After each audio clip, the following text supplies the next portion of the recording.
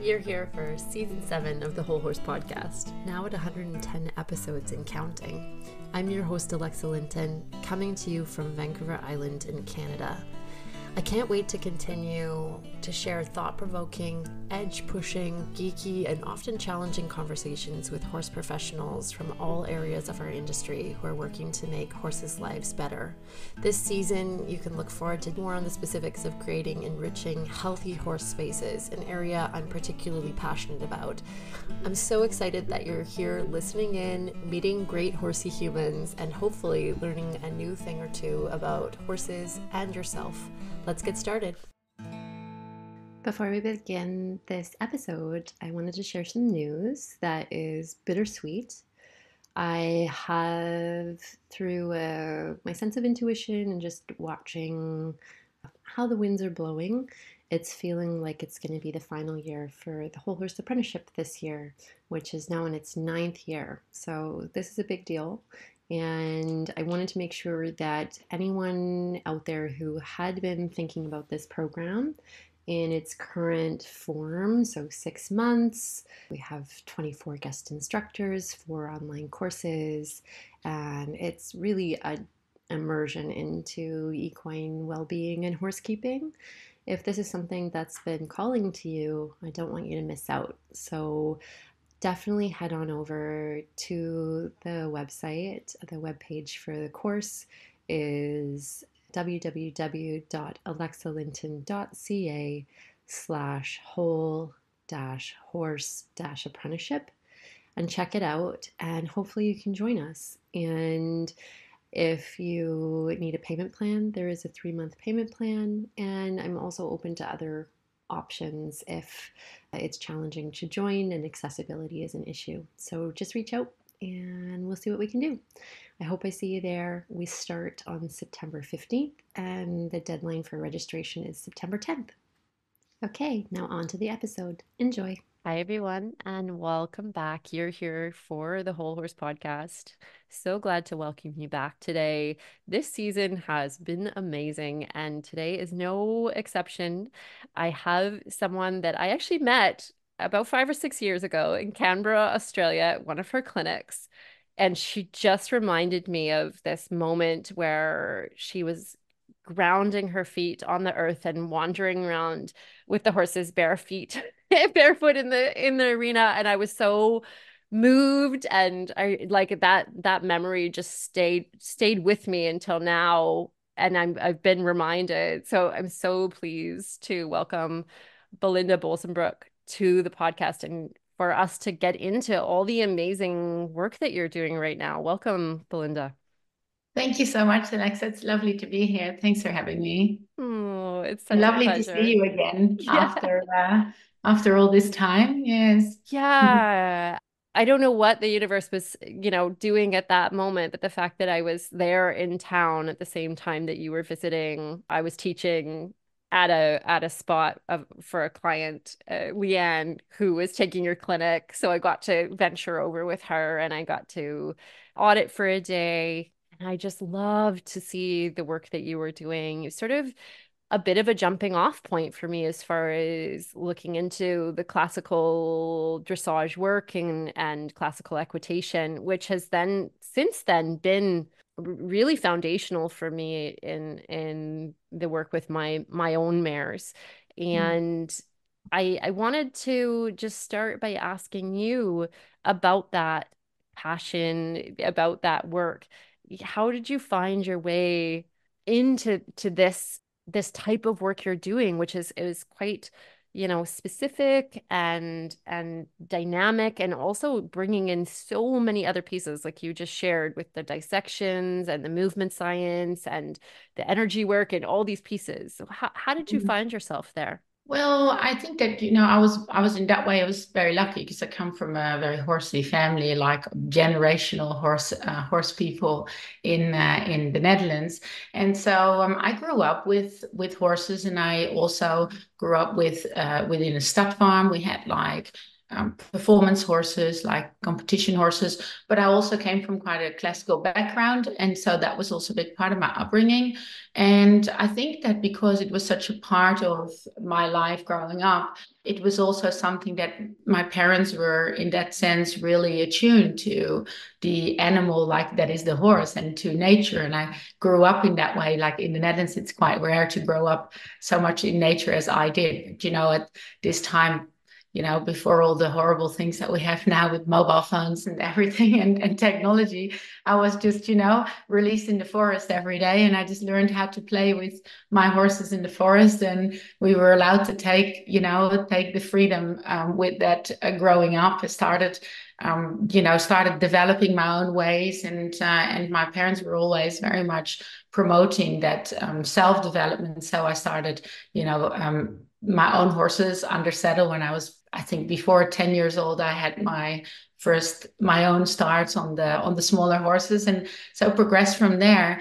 And so I've always learned, and if I didn't discover it myself, I would have been corrected by my parents, to work from a very consent-based principle and to work from a classical principle, which means that you are, in essence, classical means something that's beautiful to behold, right? Something that is in balance and that is attuned, and that doesn't go in any way against what the natural abilities or the natural form is. And so as I grew up, I also had the opportunity to go into a very professional world with horses. I was internationally competing as a teenager, late teenager. And then I was really exposed to some of the cruel formats of horse training, or the really, forgetting about the soul of the horse, and the approaches taken just purely based on some sort of circus and performance. And that developed me to become a trainer, a teacher. That was also, in my family business, and then ventured out on my own. And as a teacher, my biggest calling was probably to work for the well-being of the horses. It always has been. Like, I've just always felt that we have these amazing creatures with such a depth of their soul and such a forgiving nature, but also a very reflective nature. They are animals that can really open the senses of humans. And so I felt that they need a voice, they need someone to speak up for them, to make people aware, not in some sort of self-righteous quest of like, I know something that you do not, but also for my own development.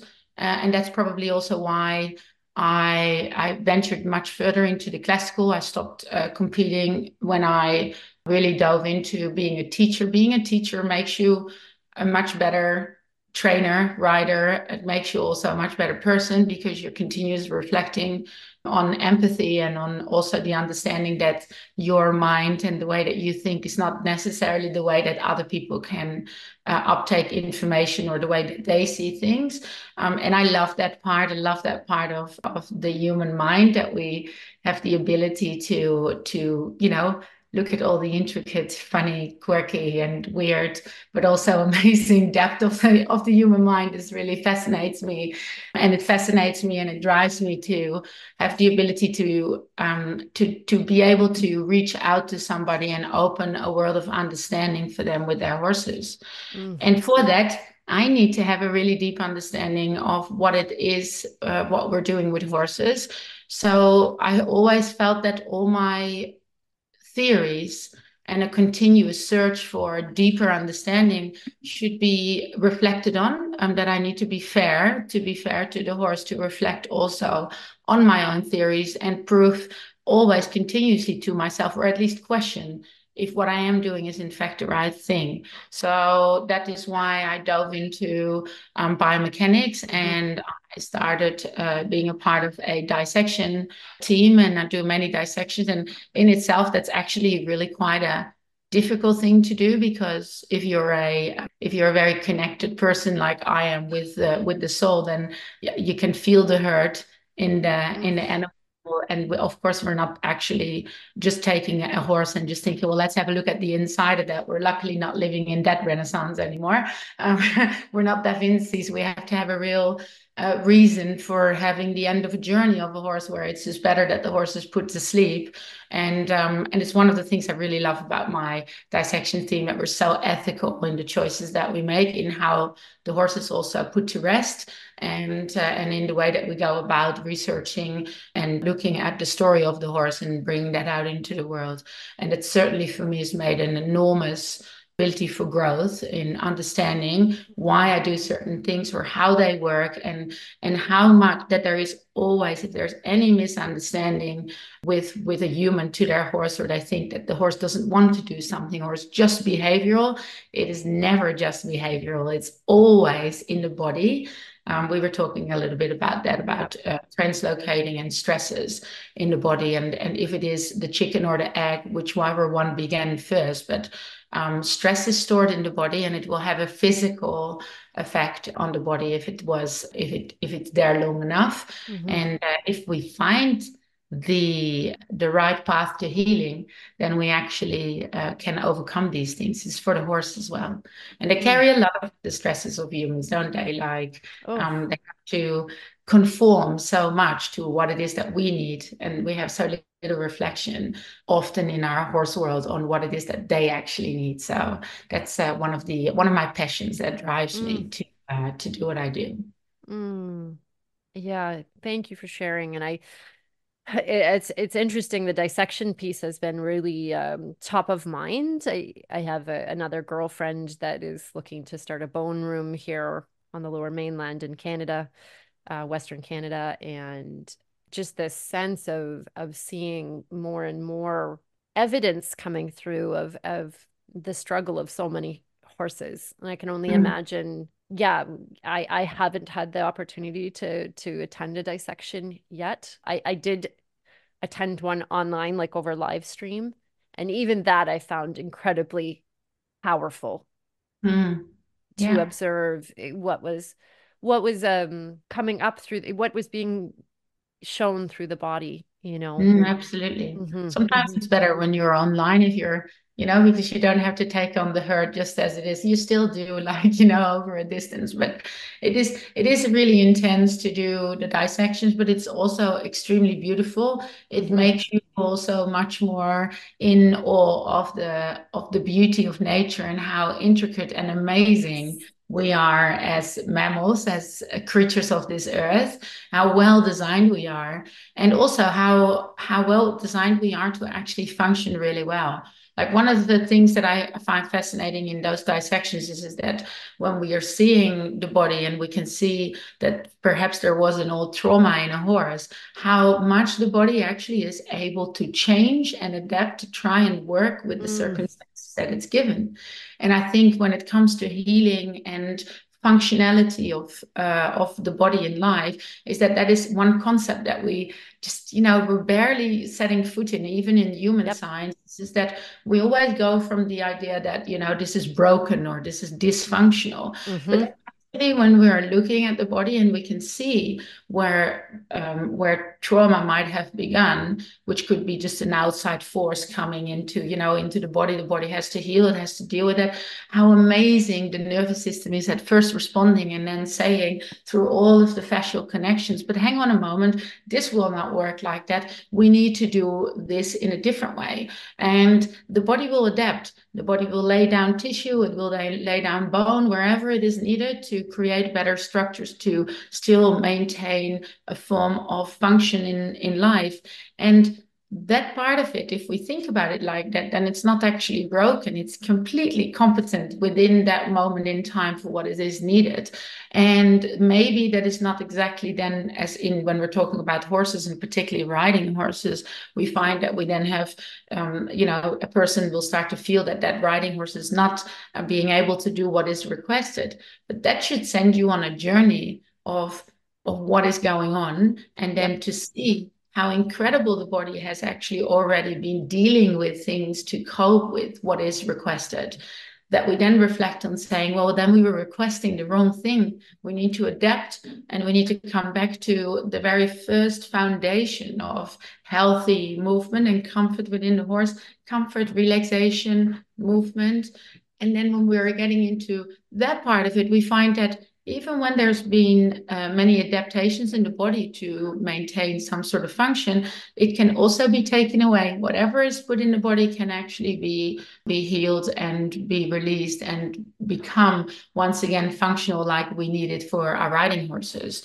And that's what we would call a rehab journey. Mm-hmm. And for most people, once they start to find those answers and know where to go with it, then that actually in itself becomes the most beautiful journey. Because, let's be Mm. honest, there's very little people that have aspirations to go to the Olympics or to become a top athlete. Like our images of what we think we want with horses are so distorted to what we really truly look for when we start to feel love for the animal, want to spend time with them. So I think that's a really cool journey. And certainly, yeah, the dissections are a really important part of this development of training, because they give us a way to show that what we feel is right, or that Yes. the realization that horses are so adaptable and so willing to give, that is actually true, that it's not just oh well, you didn't communicate that right, or this horse just doesn't want to do it because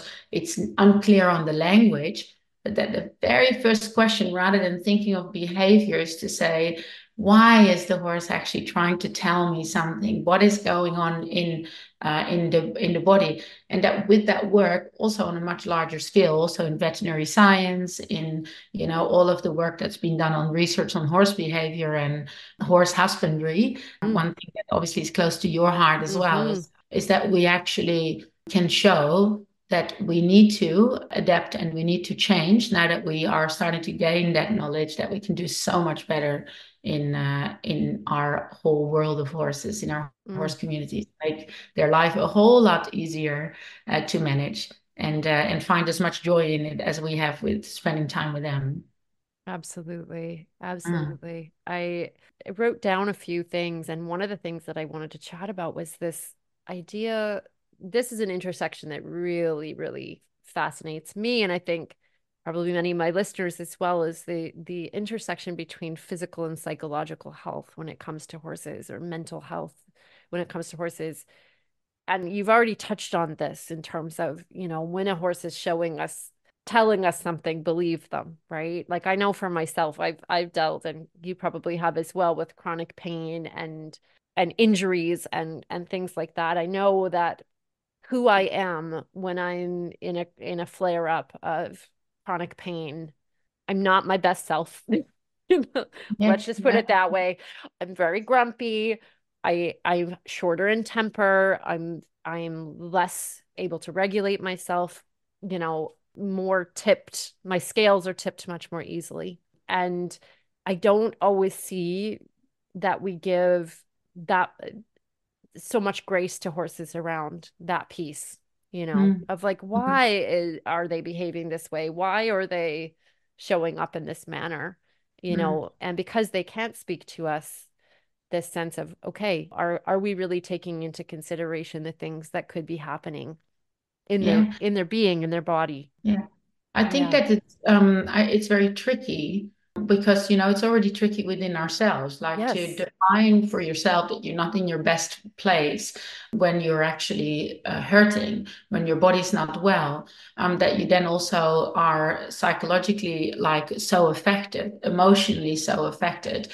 And I mean, again, it is a survival mechanism of the body to say, well, all of the nice stuff and fluff around is not important. You need to focus on you for a moment. You need to actually make sure that you survive. The body is in stress. It's time to get rid of all of the things that aren't so necessary and attune to what you really need to do. You're on the wrong track. Stop putting it outside of yourself and bring it Hmm. back to yourself. Now, for horses, it's very much the same, and because they live in a world where they are, I mean, much better than we are mostly able to. They live in a world where they're very much in the moment, which means that they're so attuned to their environment, to themselves, to what's around them, and they live every essence of the moment so much deeper. I always wonder if it is in a way of years or experiences that, one day in the life of a horse might mean much more like 20 years for us, because we're so bad at uptaking our right now moments. Like we're just, we're always fluttering off and using our words to destroy the feeling in a way, I guess. But for horses, therefore, it's also a stacking problem. They are just coping with what is presented to them, what is what put on them by their humans. And so it is a stacking of discomfort that then comes to a point where there's no other way out than to actually start to show disruptive behavior. And then when that behavior starts, or perhaps, if you have a young horse that already had a sort of a problem, if it is within the psychological sphere, if it is a physical thing, either one will always be interconnected. But that it's scary for humans because it is a big animal, and most people do not grow up with the animal, and they're uncertain to what it means. So they are uncertain to every language to what it means, and the small language is just not seen. Like because horses have an incredibly intricate and beautifully highly developed language. I'm quite loving also the Neil ventures into looking at languages and the frequencies of languages, and that we're just not hearing like most of it, and that's always been sort of like whatever, that's just floaty stuff. That's not true, but we're right now science is really going into that direction, and what a wonderful world it will be when we actually learn that horses have that full capacity for language in the wider community. And so when you're not listened to as a horse in your language, when it's always just disregarded, and really with their humans living in a parallel universe where there's like things that we can sort of understand, and therefore there's these structures of behavior of how to put a halter on, how to bring it to a tie up, how to do this or that. But all of the small things where the horse will actually stand and move one foot to let you know that shoulder is actually not comfortable, to let you know that when they're moving in the air or just turning a head a little bit, that something is worrying them within their body, that those things are not listened to. And so it then has to become like kind of a disruptive, big abusive language. Yes. That gets scary for people because they feel scared and overrun. And so then the first thing that you go to is try and implement a way of dealing with it, or just coping like an abusive relationship. Yep. And we'll just like cope with the situation and just try and plaster, bandage what's going on. So I think that's something that we need to bring into the world of people with horses, is that people learn much better from the beginning to start listening to the horse. I think that really everybody that wants to have a horse should spend time in a natural herd and just sit there and be aware and listen and attune, and just without their own reflections and who they are and how important it is that they get this right now at this moment. If everybody would spend time in that kind of situation, that atmosphere, oh my goodness, how much would that help in the communication with the animals? And then moving on from that, the ability to then learn to just look and to take in what you see, and without then starting to think like, oh, what do I need to do with that? Perhaps to just acknowledge. Because when we start right at the place of acknowledgement, then we start at the base of consent in training and working with our horses. And when we do that, acknowledgement is often already enough. Just touching the horse on the place that draws you, that makes you aware that the horse is presenting it to you as a place of hurt, which could be emotional, can be physical, but that touch, the ability to just take a moment and stand there and touch the horse, and also not to just touch the horse like a violation. That's one thing that I see so much in just, an everyday horsemanship culture, is that we're just going to go and brush the horse, and when the horse has done a good job, we're going to just like pet it on the head. It's like, I would say probably every horse that I know does not like to be patted between the eyes on the head. It's just something that they learn to deal with because that's how humans like to do it.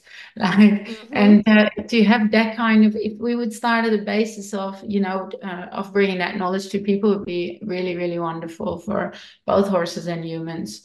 Yeah, to Mm, work with. mm. Mm. Yeah, the subtleties are so important. I think Mm.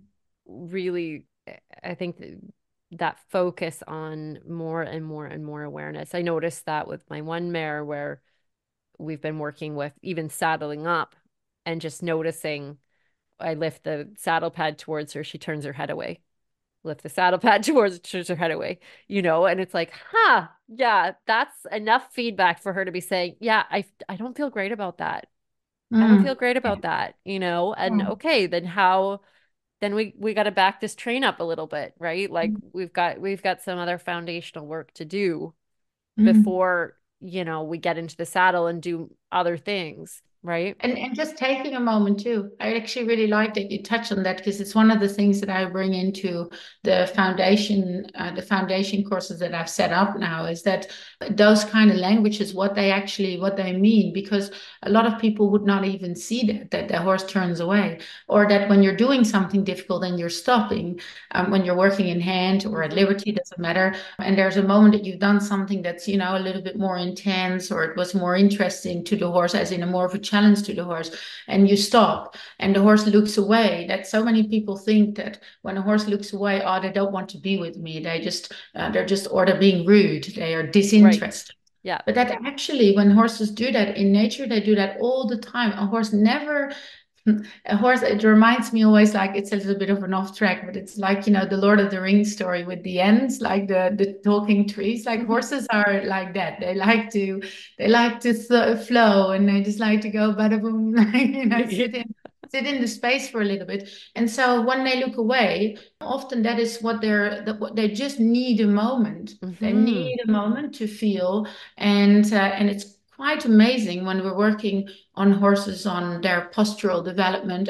I've worked obviously a lot with, a big part of my job is with severe rehabilitation Mm-hmm. horses, mentally and physically, and therefore my work also with the nervous system, both the emotional and the physical side of that. But horses need to feel in their body, and they do that much better than we do. So when we're talking about holding disruptions, holding parts of pain, and locking that into our body somewhere, when we start to work in the flow of motion, and we see this in human therapies a lot too, when we start to create flow of motion and dynamic movement, and we become aware of movement and release and alignment, and that brings self-carriage. And when we're bringing that into the horse, and we give the horse, after an exercise, the moment to process and to find the feeling in their feet, it's quite amazing. The first time we give this to the horse, when the horse has been trained in the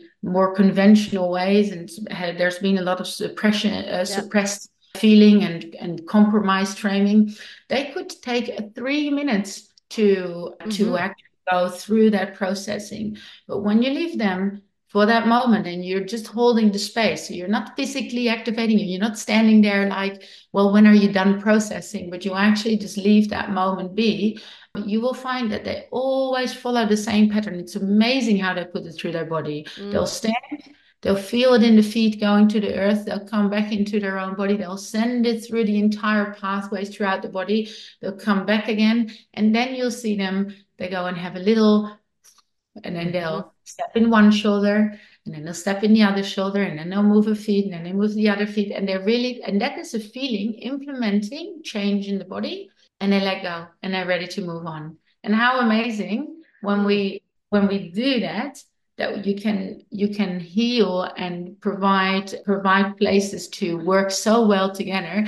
Within 1-2 sessions, the whole world changes, and you will lose all that anxiety, but also even in form. Just teaching a horse to do, like creating piaffe in a horse, creating the higher exercises of collection. The same thing, teach it in that way, bring it into that way, experience it that way for the horse. And after the first time, they already know how to get there the second time because they have time to put it into the body and feel it. And that's really cool. Taking moments for processing is probably one of the most powerful tools to better communication with horses. I love that because I have a colleague that calls it like making sure you put the period on the sentence, right? It's like that idea of like Yeah. just stop for a second to Yes, let that's it right. settle, you know? Yeah, I think as well. I think for us, we are actually the same. And one of the reasons that people are so unwell today is because we're continuously overrunning that system, but getting taught in our societies that there's no time for that, that you're not allowed that, or you're not worth that moment of reflection, and to just sit there with whatever we do. And it's so much more healthy for ourselves as well. So yeah, it's a good thing to practice with the horses. I love that. You know, in osteo, we were taught specifically with each technique, you do a specific, a local, and a global integration, right? And it's that sense of if the body can't feel and acknowledge the change, then has the change even happened, right? Mm. Because it's not been sort of sent out, tried on by the system. Yeah, absolutely. Yeah. Then you Mm, haven't been able to bring it through the horse. Or the horse has not been able to actually feel it and actually give it a place, which means they can't move forward from that either. So it's very accurate in my feeling, in my theory, that there is no other way, that we actually, if we do something, we have to give time for feeling that and grounding it and giving it a place. And that's a really beautiful part of healing work, of rehabilitation work, is that, if we can restore the right information at the right place at the right time, that's quantum healing, then all healing is mm, possible. And that is therefore also what we try to achieve. But it's only the other creature. If you're trying to work on the body of a horse, like when it's in osteopathy, it's the horses essentially, you are just providing the right information at the right time in the right place if you're very good at what you're doing. mhm. But you're not the one that actually takes that information and does something with it. That's up to the horse. And we can't force that. It's like any relationship. You can talk someone's ears off, but if you're not using the words that emotionally hit home for another person, you can talk all you want. It's not going to happen. So that's the same for of course I work with animals as well as with humans, is that we need to take it outside of ourselves and make it just about wanting to do the right thing for that creature, that beautiful Mm, animal in front of you. mm. Mm. Which gives Yes. us a whole part of healing in itself. It is quite wonderful I was because we gonna become less say important. there's so much healing in that because to me, what I'm thinking of is how many horses have lost the joy of movement, the joy of play, the joy of being in their body in a creative way, right? You Yeah, see this all the time, just horses that just don't, they're just so bottled up inside themselves. And I yeah, think those spaces allow themselves to go, oh, that actually felt really good. Oh, yeah. yeah, that's nice, right? I Mm, really like that you mentioned that, because I find that is probably one thing that I find where horses hurt the most, is that we take all of the playful elements out of the training of horses. And I am a very educated rider. Like I train horses to the high school levels of all of the exercise. I train horses to Grand Prix. But that what we see today as in Grand Prix dressage is overall just a puppet show. And the training that we implement on horses, and particularly even in the areas where people are trying to do the right thing and try to use scientific approaches to create a 1, 2, 3 step for people to learn. Well, when the horse does this, this is what it means, and this is how you should respond. mhm, Is that you take away all of the real communication, and for that, the horse will cope and they will learn to just deal with it and shut down, but we take away all of the playfulness. And horses are extremely playful. They're really, Hmm. they love playing and they love feeling the experience because they live so much in the now. And so if we can bring training to people where they can still achieve and so much better achieve, because it's real achievement to then get to a level of competence in your language with your animal and yourself, in your own body's capacity, because this has got to do with your own balance and your own self-carriage and movement, to then start to create all of the shapes and all of the language to do a Grand Prix dressage test and do really well at it. But that it has the element of play, that we never, never lose that element of playfulness, is so important. And it's difficult because when we're right at the beginning of consent-based training, we start right at the beginning with a youngster, it's not difficult for the horse because we have so many centuries together with this animal. Mhm. They do not care if we sit on their back at all. So one thing I noticed, I've never ever had a horse feel that it is frightening for a person to sit on their back with the right preparation. They don't feel at all. There's an invitation of that. But what's very difficult and very unnatural is that the moment that that person gets on the back, is that we start to implement restrictions and aids of like bridles and reins and saddles and aids to tell the horse, now you must put your foot right here. This is where we're putting your foot. And now we're going to put that foot there. And this is how we're going to make this shoulder in and this half pass and this pirouette. And that's really, really restrictive for any creature. Just imagine that someone would just tie you in ropes and then just start pulling on these ropes and bump you around and tell you, well, it's really nice that you are alive, but you are my slave and you are just going to do it this way. Now, it made me struggle for a long time, particularly with the dissections added on to that knowledge of the damage that gets done for most horses in their lives.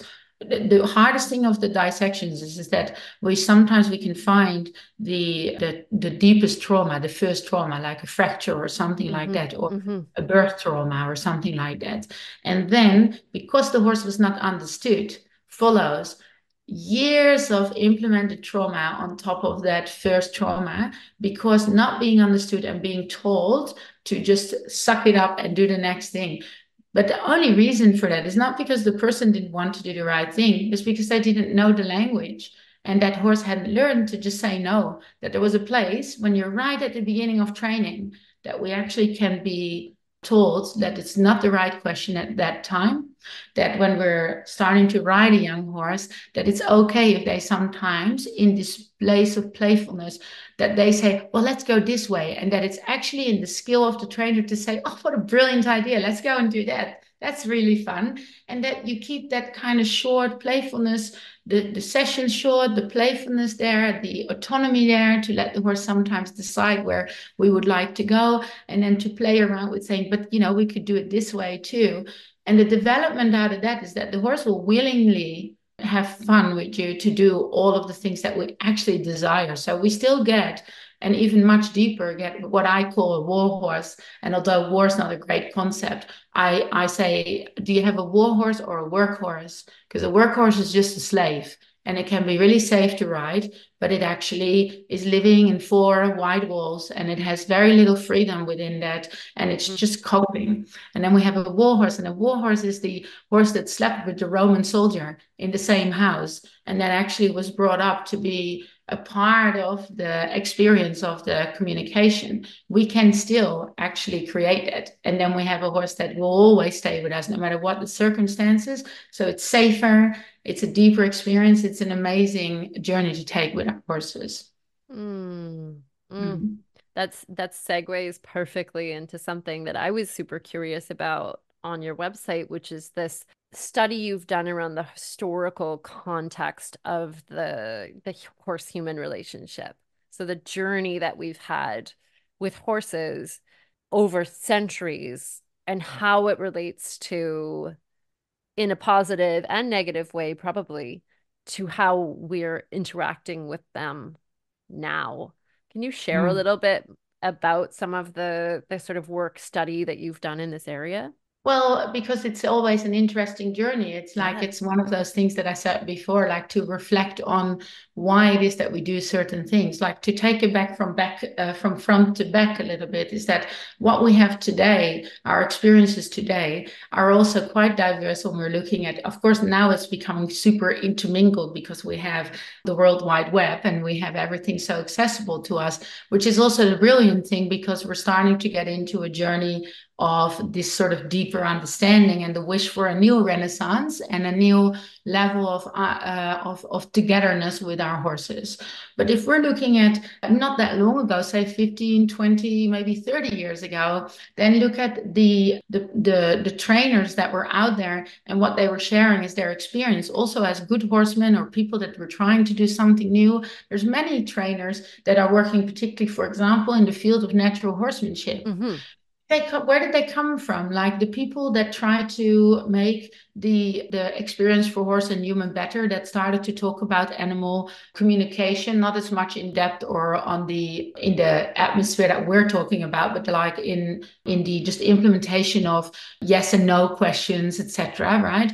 And a lot of these people come from much rougher upbringing, much rougher directions. Like if you were a cowboy that got brought up with horses being tied down in ropes and put on the ground, and then that's how they started being broken in. Mm-hmm. And you take that and develop it into working with carrot sticks and flags, then you have done a really good job already. And maybe compared to a person in Europe that has been brought up in Portugal in a place of horse culture that is like so alive still today, of a part of a part of a macho culture. So there is a Mm-hmm. harsh interaction with the horses, and it is part of daily life.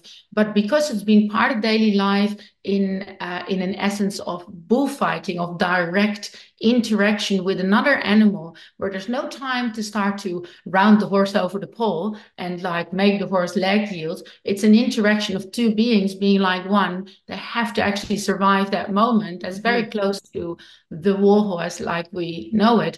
The overall practices, the daily practices of the horses are not tying the horse down, because we need the horse as a free thinker.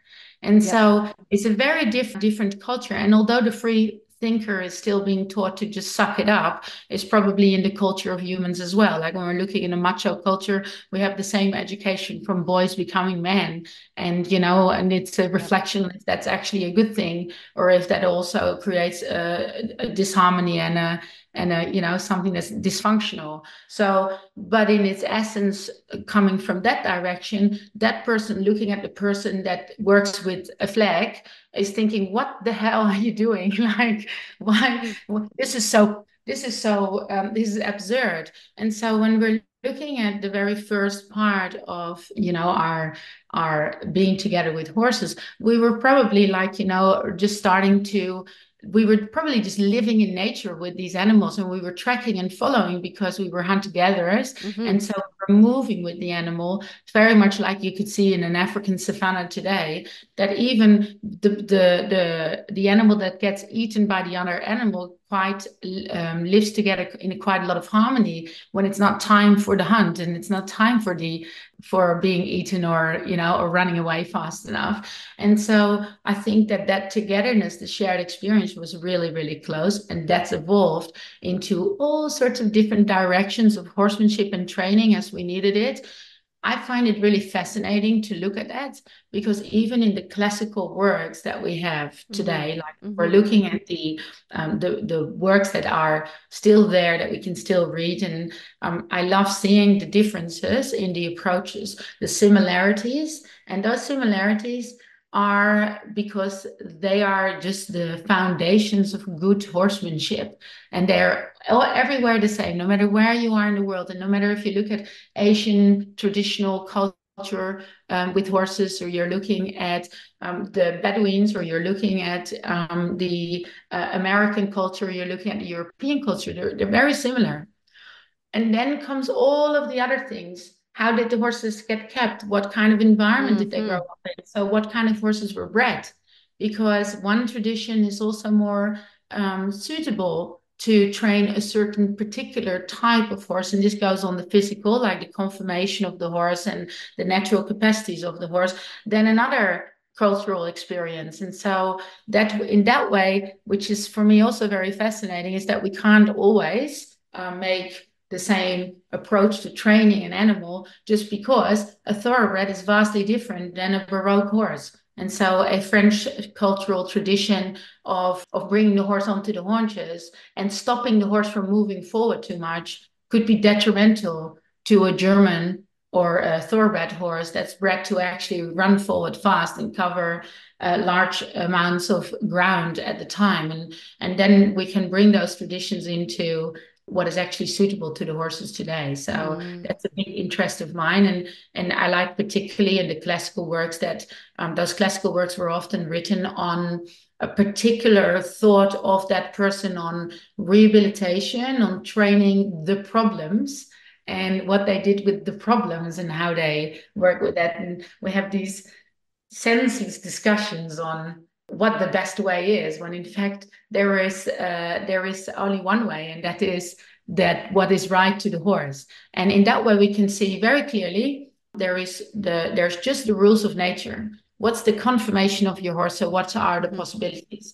What's the compensation in your horse in what you see physically and emotionally? And learning to define them gives you a way to move forward.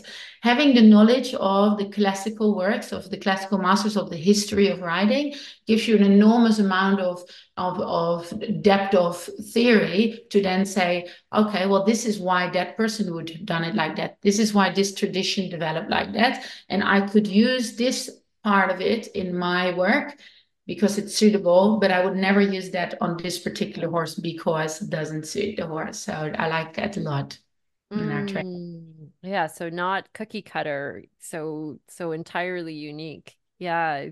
Yeah, there's so much more in there. I want to get a little bit into the horsekeeping part of it because I just wonder if there's anything you see as a thread that runs through all of these horses. Like, is there any needs or any pieces that support all of these horses in their movement, in their health, Absolutely. well-being, psychological health, all those things?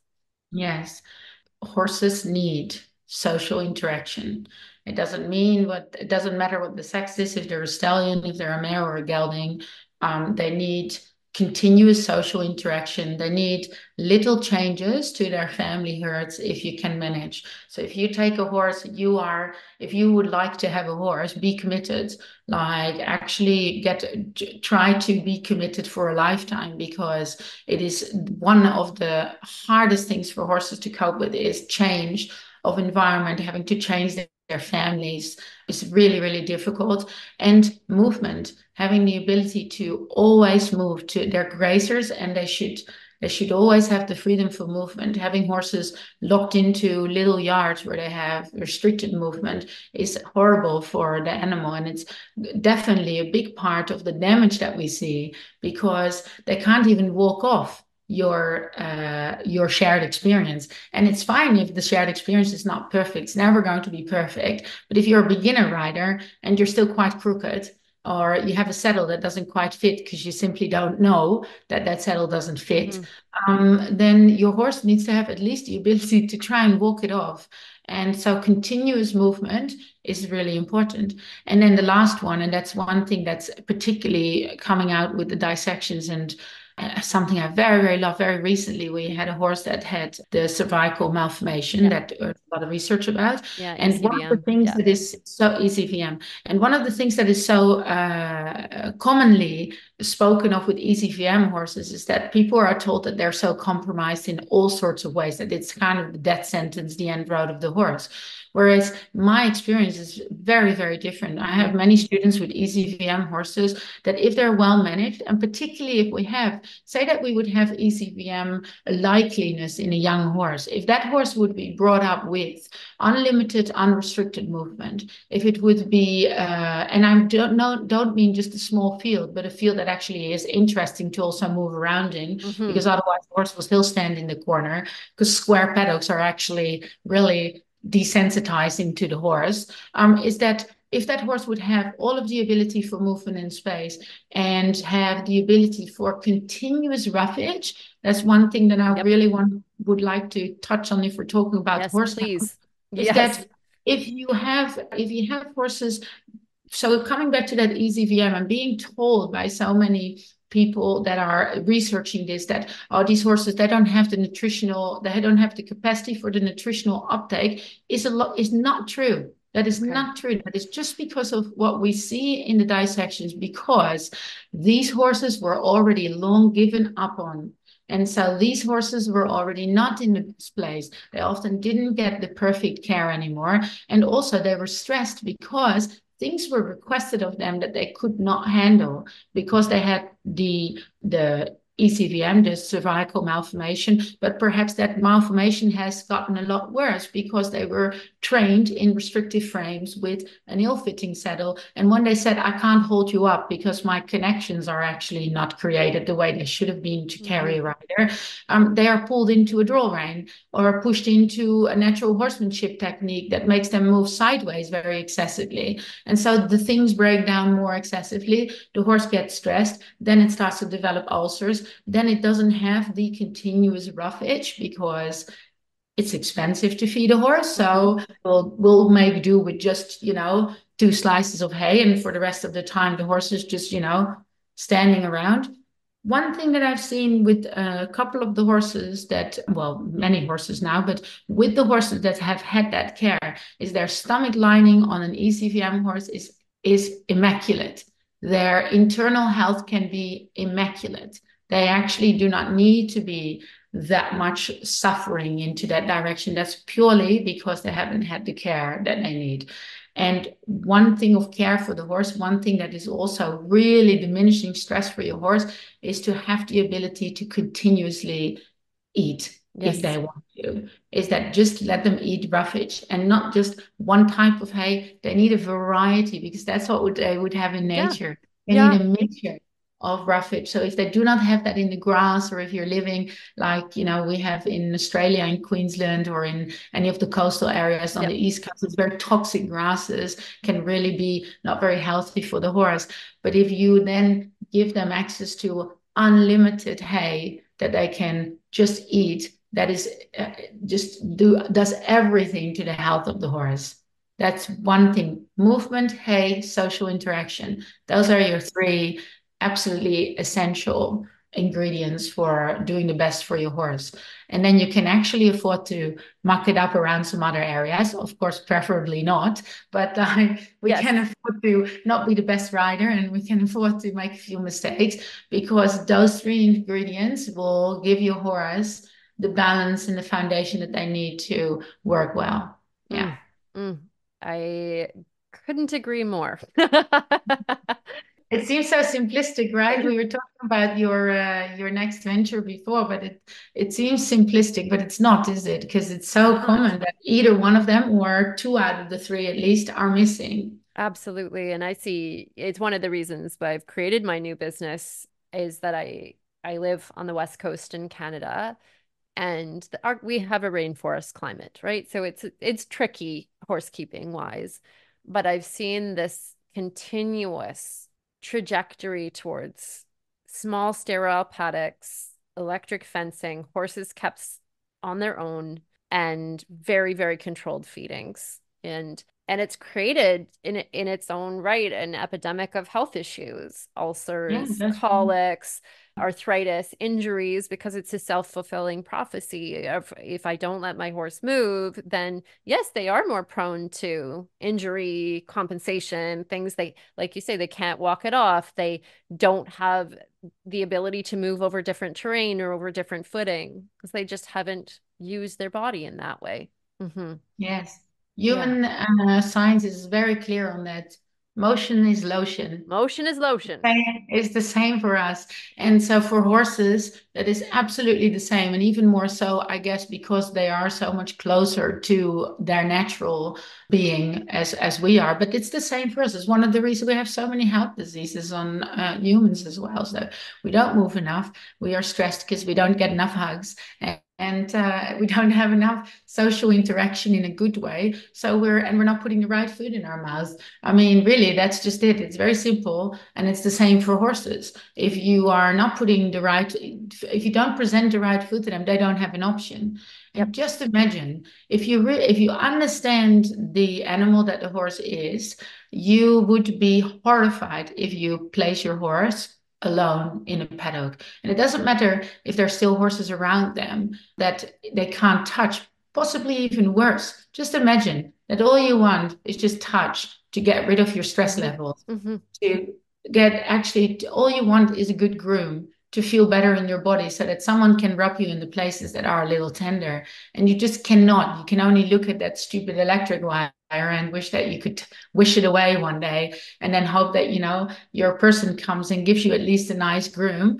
But it's a terrible situation that we think that that is something that is okay today. That is something that is absolutely that's one thing that I would say that should Mm. be forbidden. And if people Yes. think that it is more dangerous to get some superficial scratches from having a play together, what you're doing to the internal health of your horse is so much worse by keeping them isolated on their own. What you said about arthritis, arthritic changes, development, and just chronic diseases, because Mm-hmm. chronic diseases are formed by chronic stresses. Ulcers that we have, colic that we have today, there's very physical reasons for not even just the emotional, but the reasons that we have so many colics simply because the way that the abdominals hang in their beautiful fascial sheets in the belly, and that with every stride that the horse makes, like a little rack of clothes hangers, they are moving the guts around every Mm-hmm. little stride with the head down. And if the horse does that for so many hours a day, when they're just moving and eating and moving and eating, that is actually what creates internal health. So yeah, that's so important. Touch and food and movement. Yeah. Much less the diaphragm, when they're moving and the diaphragm's pumping Yes, exactly. and massaging all those internal organs. It's just like it's so Mm. important. It's so important. It's so Yeah. important. Absolutely. Yeah. I was so Yeah. ticked the other day. I had a client message me and said, "Oh, do you think I can add a different hay for my horses?" She lives in Arizona, so it's pretty far away.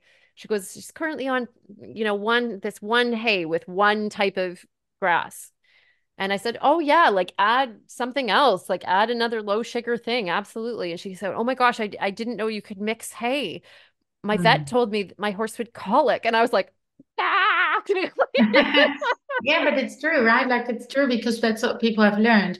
Yeah. But it's important to understand that that is just with your condensed foods. If you suddenly change from having grains to absolutely no grains, that's a significant change to Yep. the internal digestive system. And so if you make abrupt changes like that, you can most certainly develop a colic. But a horse is meant to eat a variety of foods, and we should try and give them the options. And you will see that horses also go through stages and through the seasons, like Mm-hmm. multiple choices of hay. Then you might think like, oh yeah, but if I give my horse like, grassy hays and there's lucerne, they will always choose the lucerne. It's not exactly true. There might be a certain need for that, but I can guarantee you that with horses that have hay ad lib, and I'm not talking about horses that have been fragile, because there's an Yep. emotional state to horses that have been too long deprived of continuous hay, is that they will gorge and that they can actually Yes. create a problem with weight out of that, which is why we can't just make a sudden change like, let's fix the problem. I'm going to give my horse, unlimited amounts of legumes and grasses.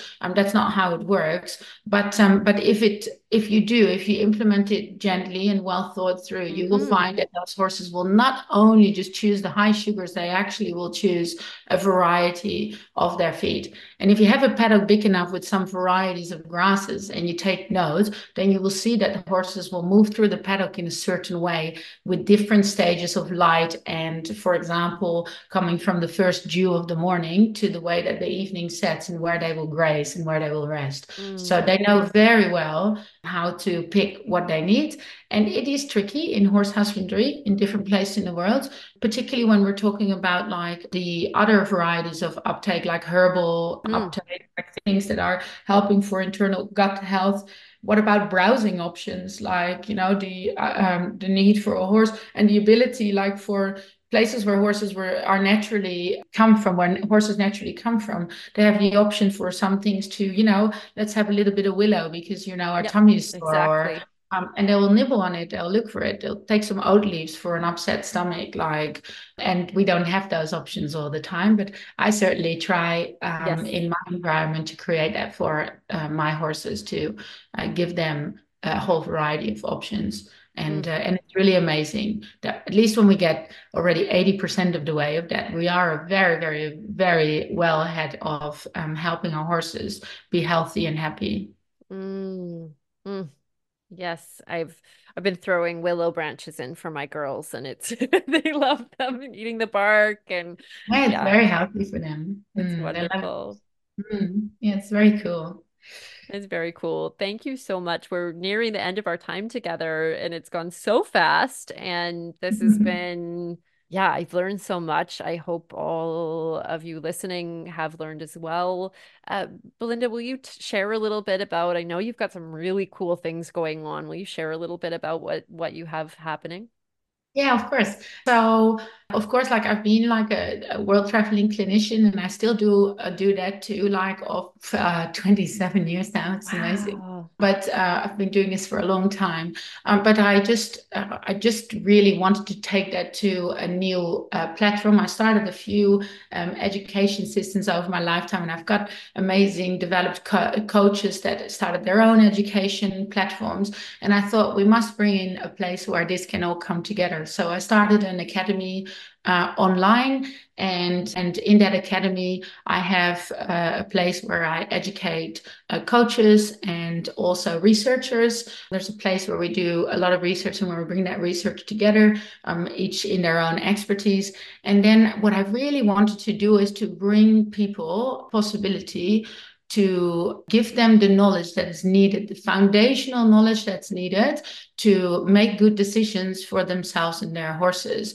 I think that one thing that I find over all those years of teaching is that so many people have all of the right intentions, but they Hmm. have so much wrong information at hand. And when you're overwhelmed with information or you get the wrong information, you become paralyzed. If you don't know why you need to do something or you don't need to do something or what you need to avoid, you go, well, I'd rather maybe do nothing, and then, or I'll continue on this road, or this person, I better listen to this because what else do I do?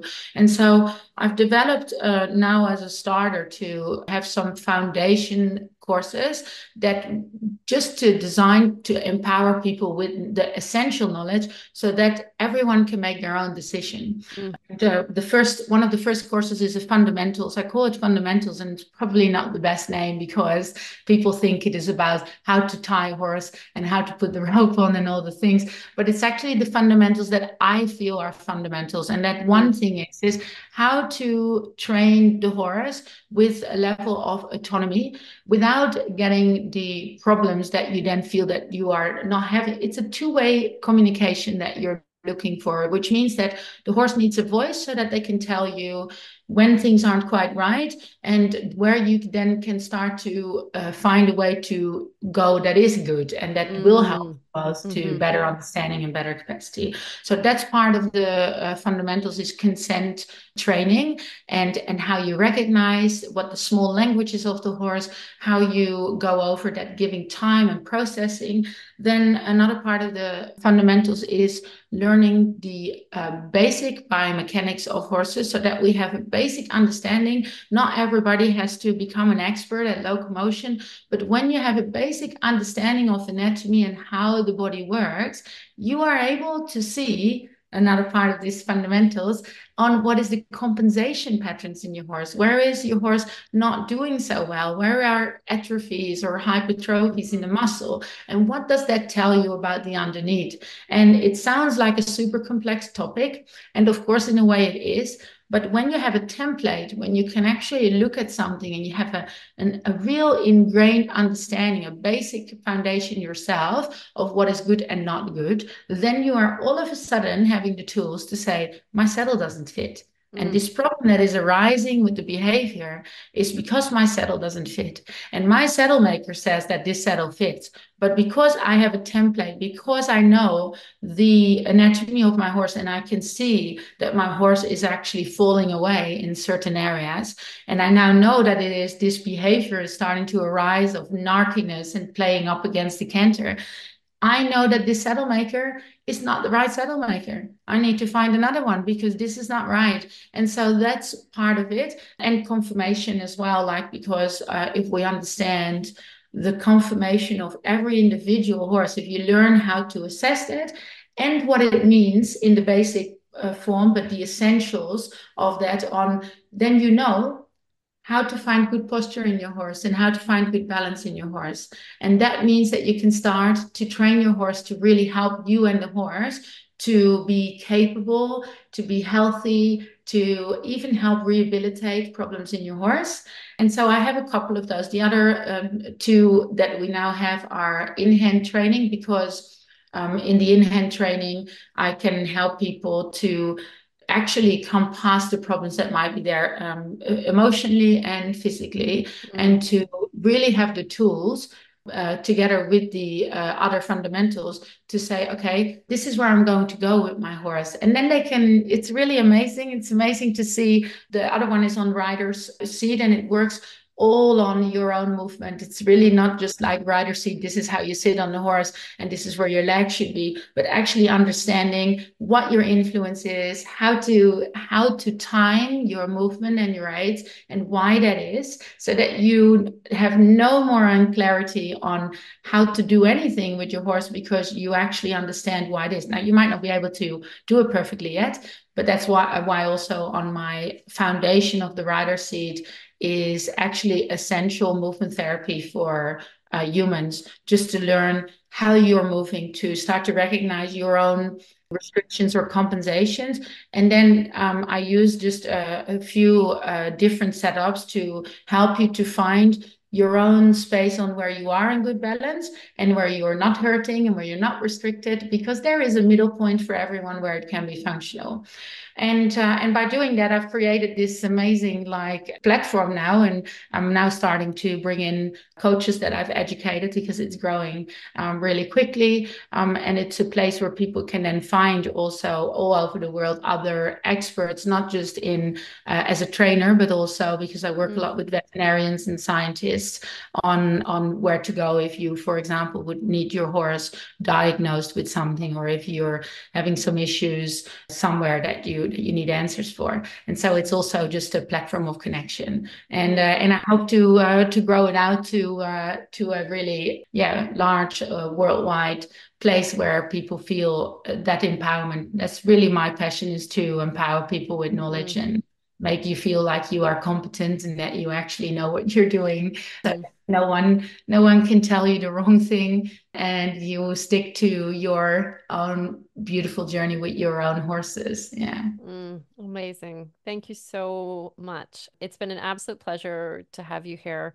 For those of you, those people that would want to head to your website, what's your website right now? Just Belinda Bolsenbroek Academy. So if you go to the Belinda Bolsenbroek Academy, you'll find me, and I'm Perfect. obviously on Facebook and Instagram, etc. And you'll find links to the websites as well. So yeah, the Fantastic. Fantastic. I'll include it in the show notes as well for those that are listening. And Belinda, thank you so much for this amazing conversation today. you too, Alexa. It's been absolutely wonderful. Thank you so much for a lovely, lovely chat. See you. Wonderful. And thanks everybody for listening in and being here today. Hope you learned a thing or two, and we'll see you next time for our next podcast. Bye for now.